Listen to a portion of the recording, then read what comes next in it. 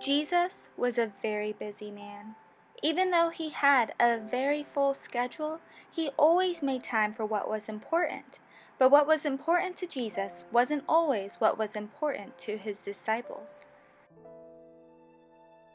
One day, some parents brought their children to Jesus so he could lay his hands on them and pray for them. But the disciples scolded the parents. He said, "Stop! Jesus does not have time for your kids. He has more important things to do. Take your kids and go." Jesus saw what the disciple had done, and he corrected him. He said, "Let the little children come to me, and do not hinder them, for the kingdom of heaven belongs to such as these."